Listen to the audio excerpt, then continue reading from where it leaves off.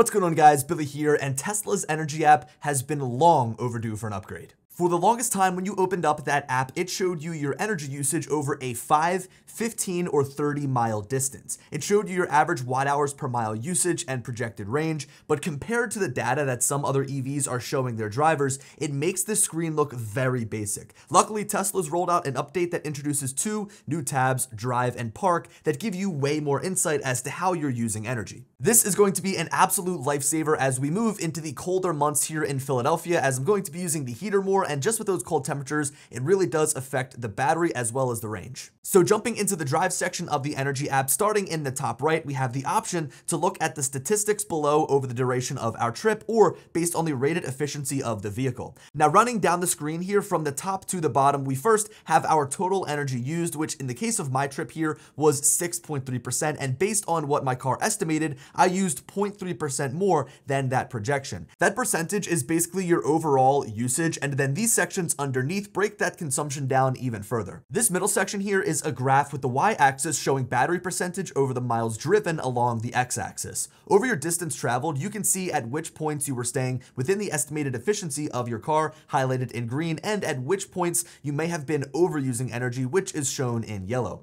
My favorite thing about this middle section of information is the live range estimation, which shows you down to the decimal what your estimated battery at arrival will be. Now, that estimation isn't as helpful if you're, say, just driving around town. I mean, what's the difference between 80% and 79%? There have been times, though, where I push my car on road trips and pull into the supercharger with like 1 to 2% battery remaining. So having that extra breakdown to see that, oh, I'll still have 0.5% when I get to my destination is comforting. In general, this live update is key for the times where you're running low on battery trying to get somewhere. Now, where things really get broken down is at the bottom section of the Drive tab here in the new energy app, where it actually breaks up your energy usage based on category and shows you in which category you might be over or under using energy. So these categories are broken down by driving, climate, battery conditioning, elevation, and then everything else. That overall consumption at the top displayed as a percentage is then further broken down into each of these categories, so you can see where that energy actually went. For example, of the 6.3% of my battery that I used along this trip, 6% went to driving,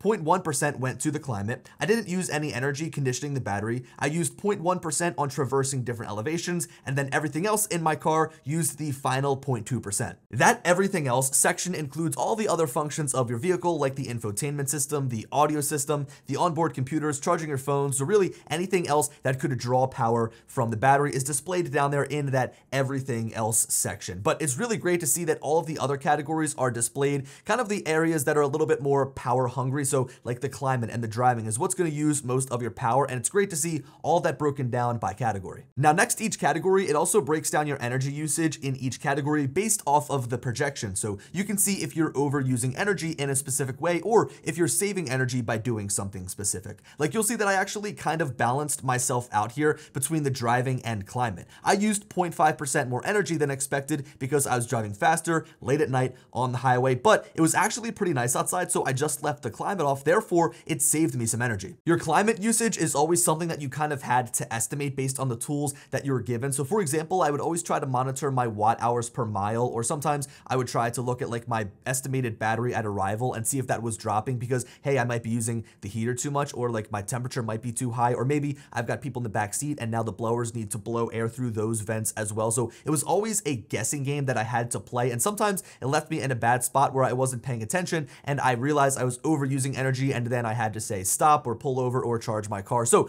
again, overall, it's really great to see that they've broken this up into categories so that we know as drivers where our energy is going. Now, the final section here on the screen within the Drive tab is an area where range tips are displayed. In this example, my car is telling me that driving slower below 70 miles an hour would have saved me 0.8% of range, and that low tire pressure due to the cold weather cost me 0.1%. I've seen a variety of different tips pop up amongst my drive time, and I thought at first they would have been those corny generic warnings like drive slower or stop using the heat or air conditioner, but I think it's actually really impressive that they tell you exactly how much energy you could have saved. That right there is super powerful. I can't wait to utilize this on a longer trip to see how I could potentially drive further between superchargers rather than having to stop frequently because I'm overusing energy. Now up at the top here, you can switch this data to be shown compared to the rated efficiency of your car, which in this case, I used a lot more energy than what Tesla has rated my vehicle for, which is a Model Y performance. This of course isn't set for a real world use case though. Like in this scenario, I was doing 80 miles an hour on the highway, whereas Tesla is basing their ratings off of optimal driving with the best conditions. Within this view, you can also switch between looking at the current drive that you're on, or you can see your entire day's worth of driving since you last charged. This will really give you an overarching view into how you use your energy throughout the day. Like in this case, you can tell that I have a case of lead foot because I'm using 5% more energy in the driving section than what my car is rated for. This means that with my car at 39%, if I just drove like a normal human being, it would actually be at around 44%, which is a pretty substantial difference. Overall, between both views, this is a great screen to look at though, to see how you might be able to better tweak your energy usage to get closer to what the car is rated for. This will help you get the maximum range from your car, but I think that the trip view is personally better to look at and monitor on the regular as you're driving because it takes everything into account like the elevation change, the temperature, your driving habits, and plenty of other factors to give you an accurate estimate of how much energy that you're going to be using and what battery percentage level you'll arrive with at your destination. So all of that information added in the drive section is awesome, and it's really going to help me now, as I said, moving into the cold months, as I like to keep my car nice and toasty, and it's going to be able to tell me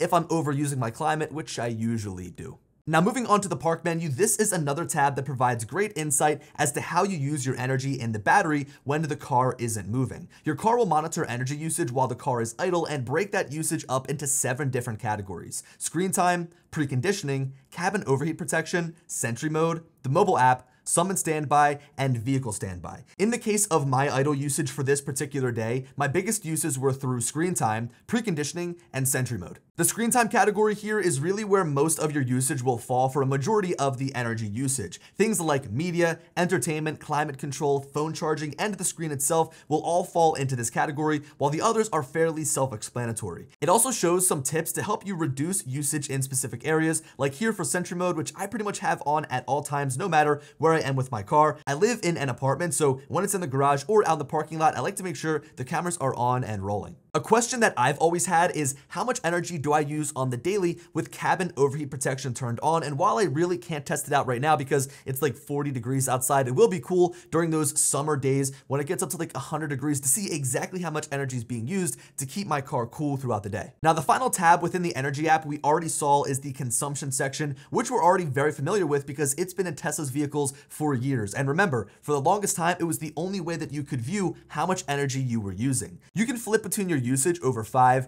15, and 30 miles, and you can see your estimated range displayed as an average or what your instant range would be with your current usage in that moment. For me, the live projection under the drive tab is way more accurate and updates more frequently based on your actual usage. So overall, I think that the energy app is way more useful now. I think it's going to be great for those purchasing a Tesla for their first time, purchasing their first electric vehicle, to understand how the energy is used. It'll help them kind of curb their range anxiety in a sense. But as a power user like myself, being able to use this on the daily to see how my energy is being used is going to be great. I mean, I drive hundreds of miles a day for work, so being able to see like how I could potentially get better range from my car in specific scenarios is going to be awesome, as it's broken down by category. Now, I do think that Tesla still has a little bit more work to go, or a little bit more work to do here on this energy section. Like, I wish I had different views of how my energy was used, like say throughout a 24-hour period or even a week long, like a 7-day long period. I really like the iPhone's battery health section, and I think that if they could implement this same exact view, it would be great, especially for road trips. Like, I've got a drive coming up to Texas, and I would love to see my efficiency for the entire day. Like, oh, I used a total of 40% more energy because I drove too fast over the course of 600 miles. That's some information that'd be really great to look at, because in between charging stops, I now can only see like my previous 170 to 200 miles. So this is by far one of my favorite updates I've received for the Model Y since I purchased it back in 2021, early 2021, because this is going to have a real impact on my day-to-day driving. Anyway, thank you guys so much for watching. Let me know if you have any thoughts or comments down the section below, the comments section below, and I'll talk to you guys in the next one.